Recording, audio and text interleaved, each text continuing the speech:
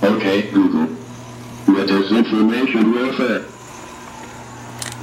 According to Wikipedia, information warfare is a concept involving the battle-space use and management of information and communication technology in pursuit of a competitive advantage over an opponent.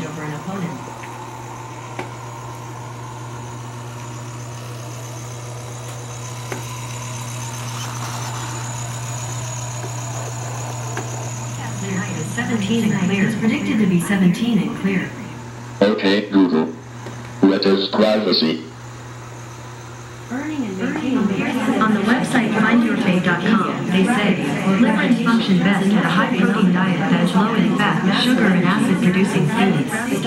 You should eat lots of broiled fish, seafood, and poultry, low-fat cheeses, yogurt, plenty of fresh fruits and vegetables, salad greens, and whole-grain breads.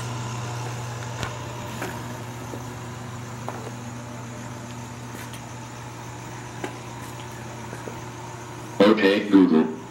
What is information terrorism?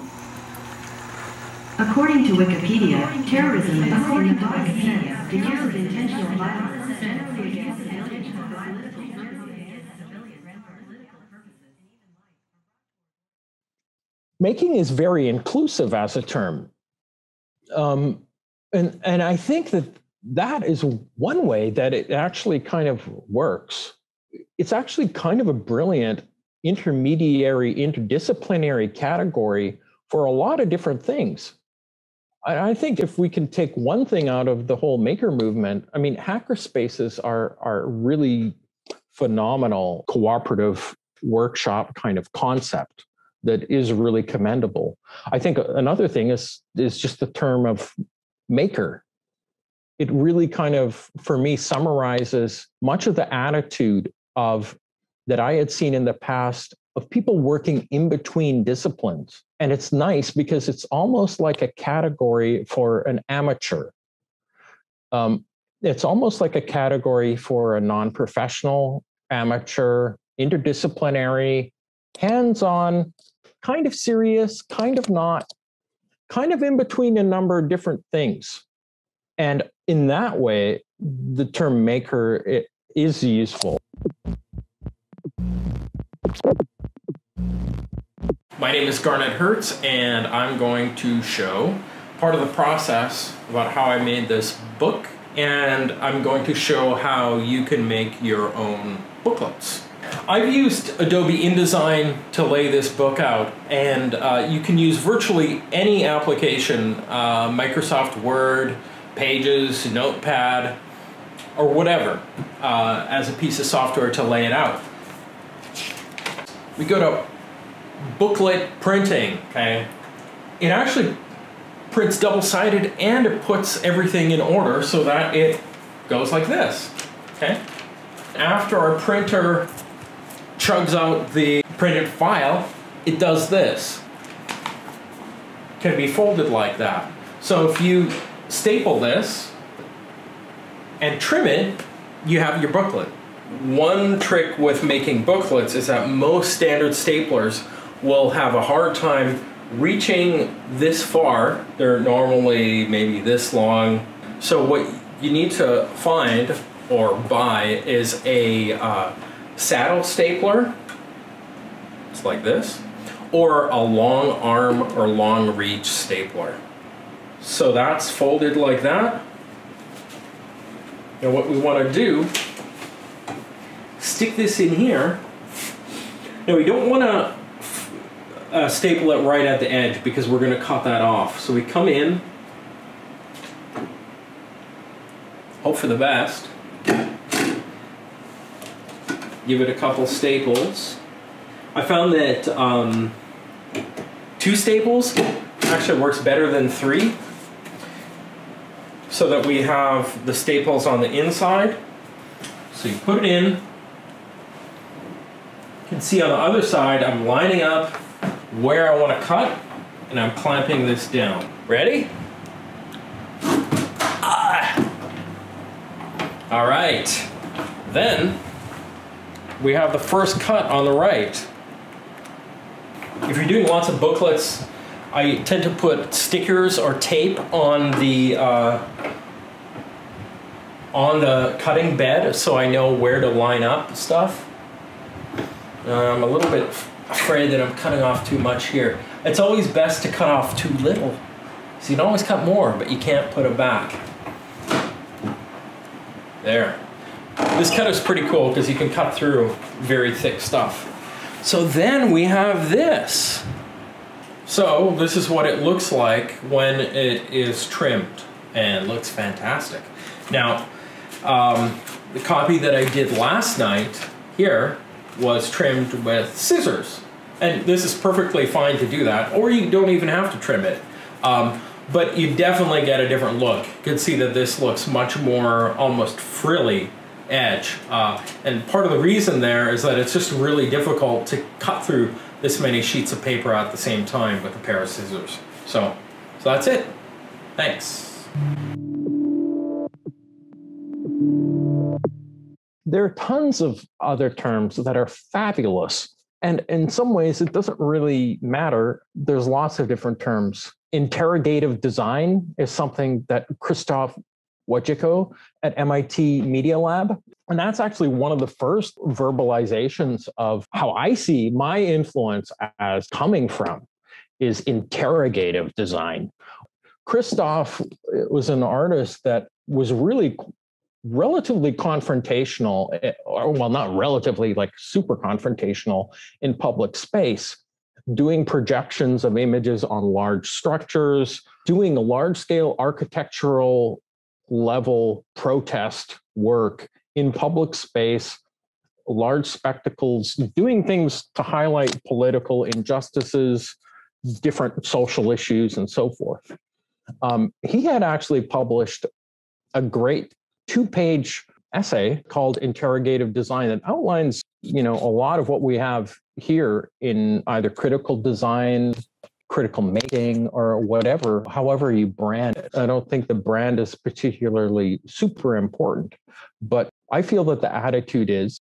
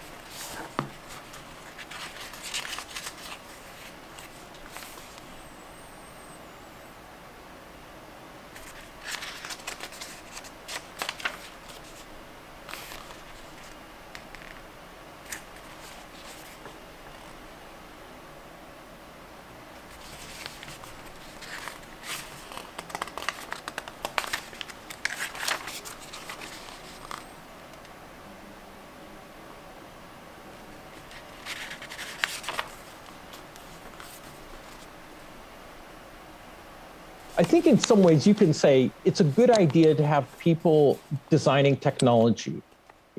Let's include people in making technology. And that's good actually for getting grants. But it's kind of like, well, why would my grandma design a cell phone? So it becomes actually pretty interesting. That's actually interesting. When you actually get the grandma designing the cell phone, that's actually when it's like, that's when you have really interesting, weird stuff happening.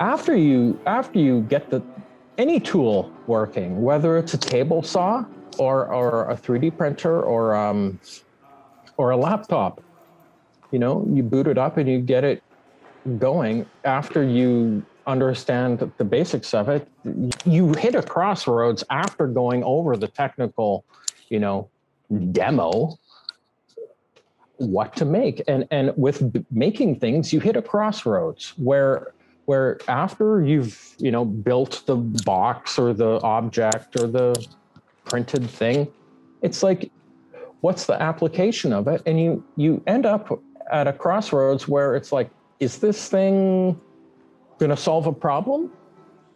Then how is it kind of design work? Or is it going to inspire somebody? Does it maybe fall more into the category of artwork? The problem of what to do with the makerspace is in many ways continuing with the program of what's already been established of design and with art. For me, I think that informal kind of production is important. And I do think actually that the arts and media arts and those areas have a lot of potential. And in this maker stuff, I really see a lot of potential in bringing those kind of media art type of things to a wider public. It's a really interesting avenue to think about that work, spreading out through hacker spaces and in a different kind of way with new audiences, and also with new producers and people, feeding off of that work and building their own work.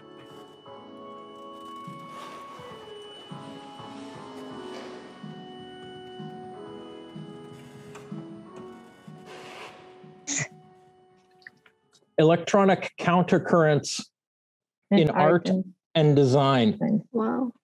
Yeah. So I basically lay out a framework of kind of DIY practice and both write an art history of the history of kind of maker stuff that artists have been producing for decades. I try to lay out a history of electronic art in the 20th century. And this kind of work has been happening for 100 years, right? You can find people doing hacker-ish type electronic art projects for a century. In terms of the publishing of critical making pack of zines, 10 different booklets, one thing that I was quite interested in exploring in that project was alternative forms of academic publishing. The people that I had talked to and tried to get contributions from, some of them were hackers and makers, but quite a few of them were kind of ivory tower academics. And I know that they're very creative people, because I'm friends with many of them. I was interested in trying to curate a collection of alt academic publishing in some ways. And this is kind of a subtext to that project is I was interested actually in the information scientist that draws a maze or an essay as a drawing, scholars actually thinking about the publishing format a little bit. And so I had tried to solicit and encourage the mainline academics to think about the format.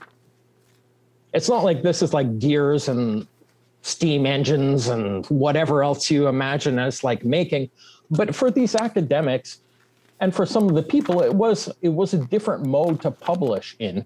And for me, I got a lot of satisfaction out of helping academics be artists in some ways, of helping these academics get out finger paint or get out scissors and glue, right? I think this is part of why people were actually interested in it too, apart from the topic. I mean, academic publishing works in many ways and is very good and has a lot of strong aspects to it. But there are other ways to think about academic publishing. And with that project, I really wanted to kind of play with that a bit and to take those writers and to, instead of just writing, do a little bit of writing making. For me, it was really interesting, to think about other ways that academic publishing can be experimented with. And on that front, I'm totally not done experimenting around with alternate modes of publishing. I had worked on a project when I was at University of California, Irvine, called Toy Hacking. It was funded as an informal science education research study into doing workshops with girls. We didn't do large-scale kind of studies or anything, but we had seen that there was quite a bit of positive uptake from the female participants in the electronics workshops that they were doing. Their perceptions of whether they felt included in technology was actually impacted more by participating in a hands-on electronics workshop than the guys were. Toy hacking. Our research is targeted at engaging women and minority groups through circuit bending workshops in electronics. Circuit bending is the creative short-circuiting and manipulation of electronic devices, such as battery-powered children's toys, to create new musical instruments or sound generators. In these workshops, students learn how to disassemble toys, how to work with electronics, and how to customize the devices with switches, knobs, and light sensors. We authored an innovative instructional guidebook to introduce students to circuit bending in English, Spanish, and Chinese, and have held workshops in Los Angeles, Pasadena, Irvine, and Berlin to test and refine our curriculum. We are currently translating our guidebook into more languages, creating a kit for students and teachers, and envision this project being put into a mobile lab, a customized lowrider taco truck that offers workshops throughout communities in Southern California. Oh, that means we can make this. Okay, don't do it yet. The combination of a clearly designed guidebook, the leveraging of artistic and musical creativity, and low technical requirements contribute to the strong success of this initiative in science, technology, engineering, and math education.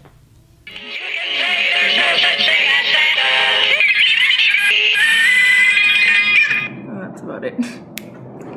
Cool.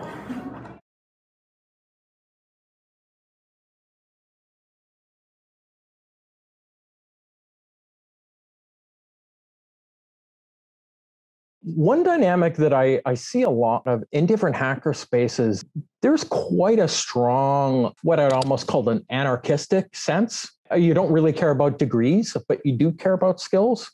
And this helps you rise to the top in the kind of hacker scene. What I see is men in these spaces use meritocracy as a microaggression tool to control spaces. It's a destructive kind of dynamic that see real skills as a particular thing. Computer programming, for example, a laser cutter or something like that. Defined around skills that is not really inclusive skills. And they're used kind of like gatekeeping in some spaces. And so in spaces that I see more women being involved, you really do see these different tools in place and different people in place, establishing workshops and tools and different things they're much more actively kind of guarding against tool bros. Maybe I would describe it. Tool bros, tech bro, but they're like tool guys that they hang around like a laser cutter or CNC machine. Their machine is kind of their friend, and it is super strange. And gender is not completely irrelevant,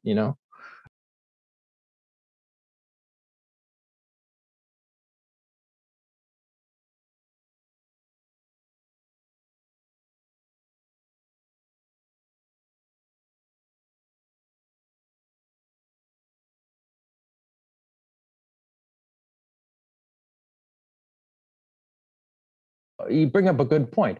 What counts as making? I mean, and you can substitute any term. What counts as science? What counts as art? What counts as? You see the work that women do and the work that girls do often kind of shuffled outside of those categories. You see that type of production work fenced off by men.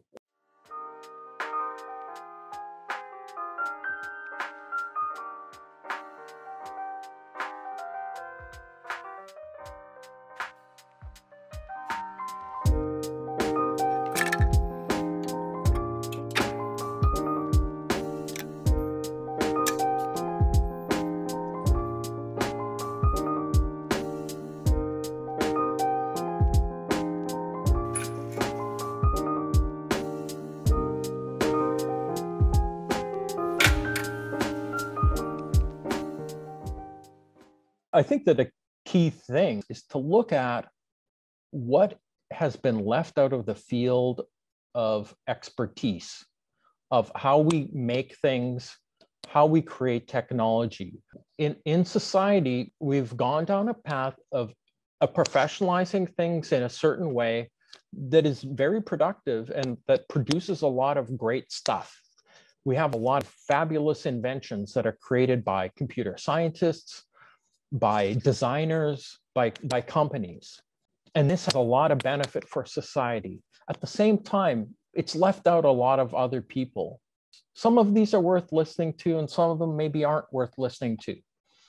But there's different modes of experiencing the world, different modes of thinking about stuff, different ways of experiencing in reality, artistic modes, creative modes, informal modes, third world modes, BIPOC modes, female modes. There's many different modes of creating stuff that often does not have a voice in development of your standard iPhone or Android phone that smaller independent people can address. And I think that's really exciting and really interesting. And at the same time, I see a lot of excitement and interest there and a lot of opportunity there, and how to kind of leverage that to do interesting stuff and how to include those people that are normally excluded from making technology and from having a voice in society, and to figure out like how they can participate and what is their contribution to how we design things. And I think it's really clear that technology has a capacity to be much more interesting than it is right now. And that I really do think that diversifying the design of technology has a lot of actual social impact if it's thought about in human terms, in a global way that's responsible and kind of thinks about the planet and people, treating people with respect. And of creative stuff and what makes humans humans. I think a big part of this also is just like treating people with respect, and also not just looking at people as a pile of big data.